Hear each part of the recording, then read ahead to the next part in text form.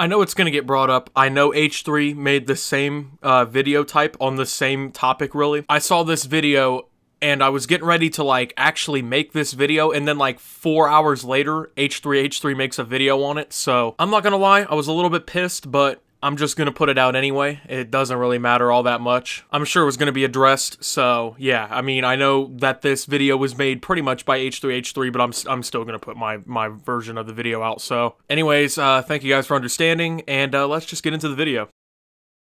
I've been trying to tell everyone, man. I've been trying to tell everyone that Fortnite is just destroying everyone, man. I mean, it's like the new heroin, dude. It's insane. I haven't stopped playing Fortnite since I can't even remember when Fortnite came out, okay? I don't know. It's been a long time. Anyways, okay, so I think we've all been very aware of the media recently, and like, I don't know, pretty much the last 20 years, just being completely ignorant when it comes to video games and the effects of video games, and it's just, all it really comes down to is like old people running the media have no idea about video games. So every time that they try to do something like what you're about to see, it just turns out like cringily terrible. Okay, so the video I'm about to show you was actually aired. It's called What Would You Do?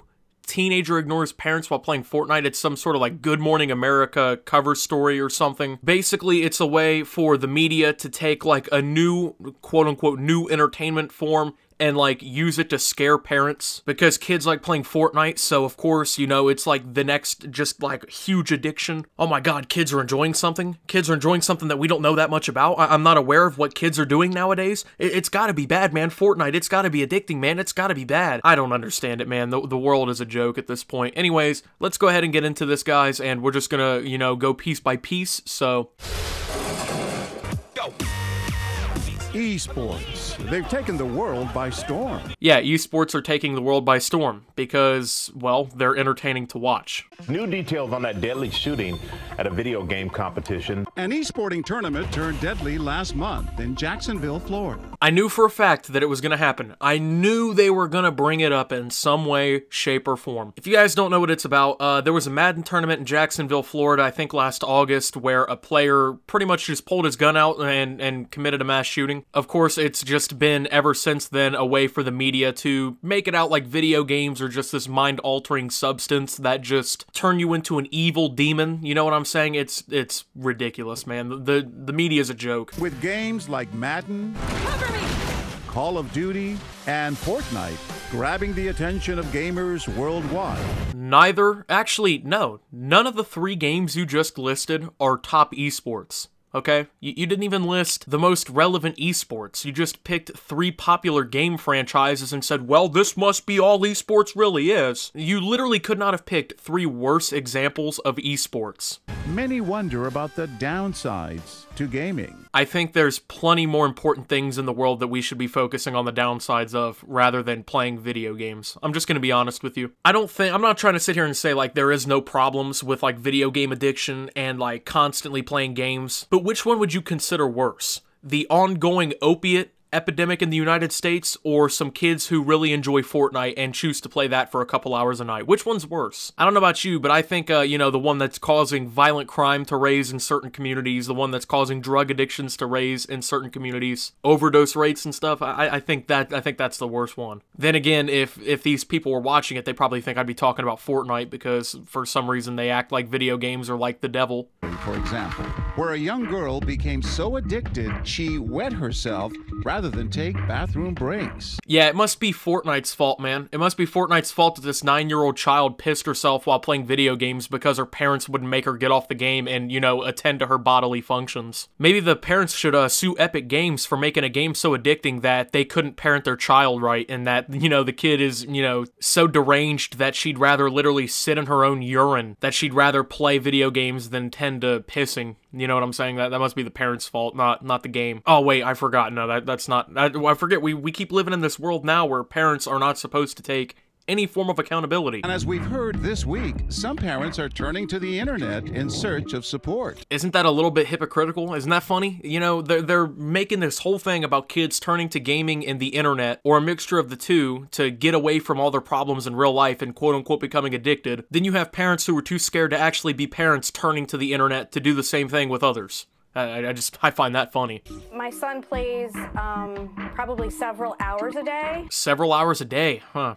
All right. Well, here's what I've always thought, okay? Which would you rather your kid be doing? Would you rather him be sitting at home playing Fortnite with his friends in his room? Completely fine. You know, he's okay, right? He's doing okay in school, hopefully. He's not out getting in trouble. He's just at home playing video games. Or would you rather him and his friends be out running the streets acting like a bunch of fucking idiots, committing crime and getting themselves in trouble? You know, knocking up girls. Which would you rather? That several hours a day sounds like a really teething addiction for your son. I feel really bad for you. It's almost like maybe if you took his video games from him and made him go outside or something, like, I don't know, maybe he wouldn't play video games as much. If you witnessed a kid... Seriously, Ashton, can you please put the computer down? Oh, you just made me lose. neglecting his parents over a game of Fortnite. Number one, he's got an iPad. He doesn't have a computer. See, this exactly right here proves just how disconnected the people behind this are from technology, gaming, etc. Okay, that you just called an iPad a computer. It reminds me of like the old man in the memes, like, put down them goddamn Game Boys, and you know, like, come on now. And another thing I find funny is they're trying to act like it's only teenagers and kids who sit on their phones and shit when they're out in public. Do you know how many adults I see when I go out into stores or when I go out to eat with my family and friends who are just sitting there swiping through their phone on Facebook or, you know, on the internet, reading news articles, anything? It's not only kids, addiction to technology, let alone video games. There's 45-year-old women out there playing Candy Crush 8 hours a day, but you won't make anything about them. I have to start over. What would you do? Well, if I had a huge problem with my son playing his iPad at the table when we're out to eat, which I wouldn't because it's nonsensical to get really that upset over that, unless he's like, you know, not, I guess, responding to people. I mean, if he's just sitting there minding his own business before the food's there and whatnot, honestly, what's the big deal? You know what I'm saying? But, you know, if I had a problem with it, I think my first step would probably be to tell him to get off of the game. Hi. Oh, thank you so much for coming back. Our cameras are rolling at the Royal Coach Diner in the Bronx, New York. And while Josh and Angela are ready to order, May I have a Diet Coke and no lemon? their son Ashton is a bit distracted. Ashton, what do you want to drink, honey? I don't care. Ashton, put the game down and order your food. You know, can we just have 1 minute? Yeah, I'm no so problem. Sorry. No worries. Ashton. Ashton. Okay, so he responded with, I don't care, when asked what to drink, so why not at that point why did you just not say, like, a Coke will be fine? You know, that seems like that would be okay. I mean, that's what he said. I mean, he doesn't care what he wants to drink, so why not just order him literally anything instead of making more of a scene? Or, what you could do is take the goddamn iPad from him, which, you know, that's what any sensible parent would do, instead of, Ashton, you need to put the game down, buddy. You gotta get off the game. Hey, Mommy wants you to order your drink, please. This video just does a horrible job altogether and just like actually trying to make it look that bad. Like you can very clearly tell that they're trying to make the games out to be like some sort of like new heroin addiction, but they just failed so bad. Like they're just so out of touch. Ashton, your mother's talking to you. Can you put the game down? What? Hey, don't talk to your dad like that. I'm just saying, if I had spoken to my dad in that way when he asked me to put my phone down, I'm pretty sure that would have not been the response I had gotten. And you know what? I'm pretty sure that's the same with most of you too. This video shouldn't have been about how bad gaming is. It should have just been about how bad we can make parents look because they just can't do their job as a parent. Have you ever heard of Fortnite? Yes. Oh my gosh, you do? Why don't you mind your own business? Like, this family, number one, is not speaking to you at all. Number two, you don't have the right to even, like, intervene in that conversation. And then, of course, the kid, he's gonna, of course, say, oh, it's addicting, because if he said anything else, they wouldn't have included what he had to say. Honestly, I'm more surprised he wasn't like, I can't stop playing it. Like, I just shit my pants every time I gotta go because I can't stop playing the game. My mom sometimes comes in my room, and I've got this crazed look in my eyes because I haven't eaten in days. I dropped out of school in the 3rd grade so I could play Fortnite. We like Fortnite. I love Fortnite. We am playing Fortnite. I like Fortnite. It's what? It's addicting to How do kids. you know that? iPads. I play it on mobile. How do you know that? We're only making a video about how your whole generation's addicted to video games. How would you know about Fortnite? Yeah, it's almost like everyone who plays video games isn't addicted to their iPad and is just completely disconnected from society like your son. Isn't that insane to think? That maybe not all kids playing Fortnite or even all people playing video games in general aren't a bunch of crazed addicts who can't stop playing video games? That's just wild to think, right? So how come you're not playing your games? It's like, just take it. Don't let him just stare at the wall.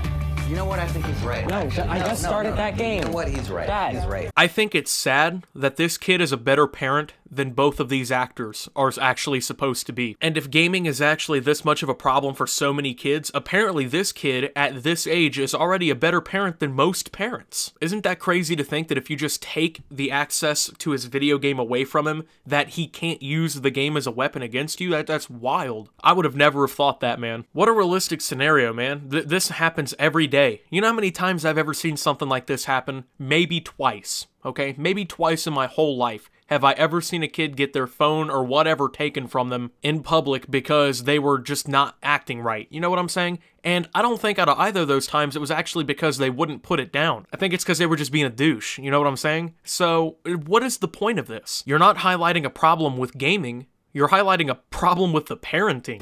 Yo, listen, how would you feel if your parents took your games away? It's okay. But then you just can't play. Yeah, I know, it's insane, right? Like, oh my god, the acting is so bad. It's like, well, if they take your game away, bro, you just can't play. Like, oh my god, isn't it crazy to think that, like, you can't play 24/7 all day, every day? Like, 95% of people aren't like that, you know what I'm saying? Like, everyone who plays games is just to the point where they can't stop playing and putting it down. It's just so bad. Like, it's just so bad at even trying to highlight the problem that it does. It's honestly so bad that it proves the opposite point. It's funny to me. Thank you, Good Morning America. If it wasn't for your show that is made for middle-aged moms who drink wine at 9:30 in the morning, I would have never have known that video games are slowly turning me into an addict. Do you see my point? Do you understand what I'm saying? Why don't you go ahead and tell me down below? Are you addicted to video games to the point that you're just a rabid animal? Like, honestly, I think I've gotten addicted to the point that if I were that kid, I would have gotten down on all fours on my fucking fist and knuckles and started growling at everybody and like biting, you know, like a rabid beast. These videos are ridiculous, man. This whole thing is ridiculous. I don't think the media is ever going to make a realistic scenario that actually proves video games are bad. I think they're always just going to take these one-off examples of a mass shooting by some psychopath who killed other gamers in a tournament, and that's just going to be what they use to say video game bad. If that's the case, then isn't school bad, since like 89% of all the shootings in America happen at schools, or mass shootings at least? I mean, if we're going off that logic, just saying. So, thank you guys for watching. If you did enjoy, make sure to leave a like, subscribe if you're brand new around here, follow me on Twitter at SubToptimus, join the Discord down below. Today I'm double uploading on the channel, so this is tomorrow. I get this confused. Anyway, so tomorrow I'll be uploading this video, and then of course I'll be uploading another video which is about the copyright system and how it affected me. So if you haven't seen that video, go ahead and check my channel for that. It'll probably come out before this one. And I'll also be uploading over on Optimus Games talking about the Bungie and Activision split, so also check that out. The channel is linked on my channel as well. And until my next video, guys, this is Optimus, addicted to video games, and signing out.